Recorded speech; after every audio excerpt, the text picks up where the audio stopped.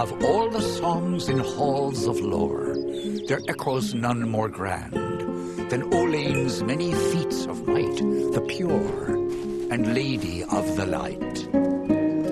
She is a knight of golden knot. She is the cure seeker, the conscience of the summer fae.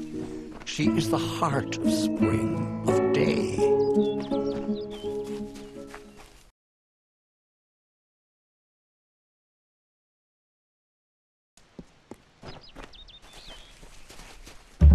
Everyone just stand back. The warden can't work when you're crowding so close. Go back to your business. Go on. Matharu have mercy. Can you... I swear I spotted Doc. Keep moving. This business doesn't concern you. Unless you're an expert scholar on the Fae, I'd suggest you move along. No reason to be out in the open with the Red Legion about.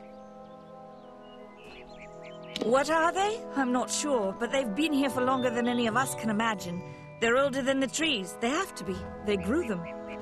Humans and immortals cannot live together in peace, at least not forever. The peace we have with the Summer Court is unnatural. That's my opinion.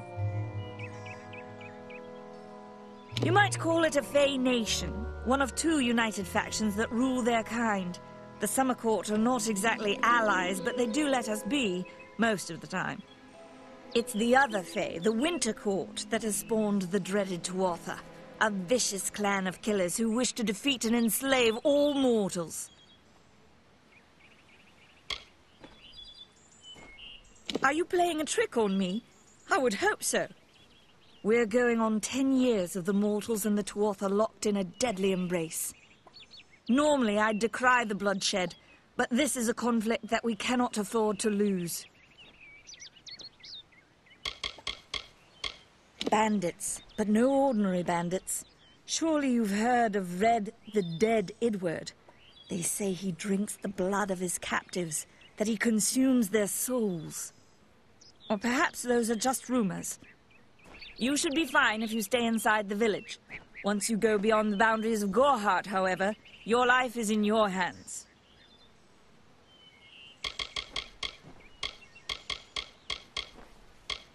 I'd never seen one of them until a day or so ago. It appears that a small group of warriors ventured inland to strike behind our lines. Believe the stories, friend.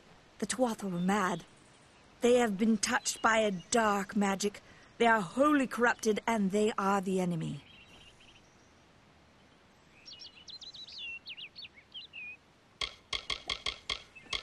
I don't know if you noticed, but St. Ordwig's mission closed its gate moments before that Fae's body turned up on the road. I don't like what that suggests. Not at all. The Brothers of St. Ordwig's are an odd sort, scurrying back and forth across the mission like squirrels gathering nuts. I wonder what goes on behind those closed doors.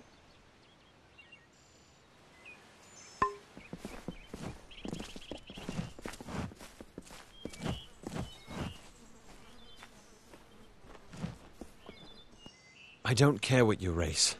It's a tragedy whenever anyone's savage like this. Just look at the poor creature. She's been beaten to the brink of death.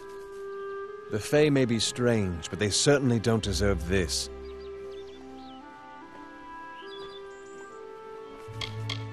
It appears she was attacked with some manner of short blade, likely a dagger, although there's no way I can be sure.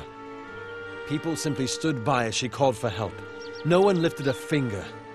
Can you imagine? It's shameful to treat another in such a way, even if she is a Fae. I don't know whether we possess the knowledge to treat such a wound. Frankly, I don't even know if I could save a mortal with such grievous wounds. Well, you're the only one. With all the troubles we've suffered in this village, people are weary of adversity. They'd rather just ignore it. I'm going to suggest something a bit... untraditional.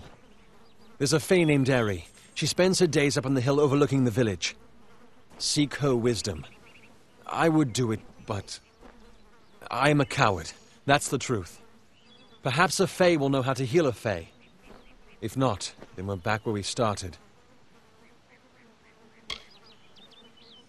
Hope you stay in town.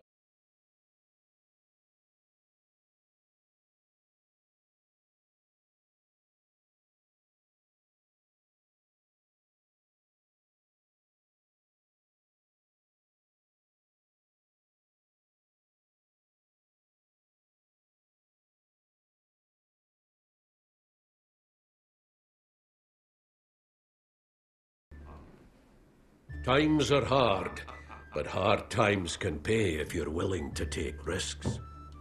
If you have the sword and stomach for this sort of work, we could use another strong arm among the warsworn. Some may try to color it with fancy words, but we're warriors for hire, the best in these lands.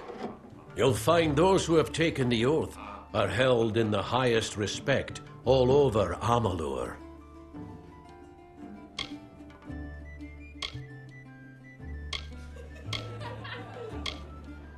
You could head straight to Shieldring Keep and pledge your sword. Might work, but a commendation from me would carry a lot of weight.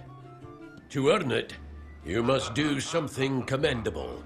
There are two brothers, scoundrels of the Red Legion, named Osgar and Medgar Krast. Bring me proof you've dealt with them. I'll pay in coin and my good word.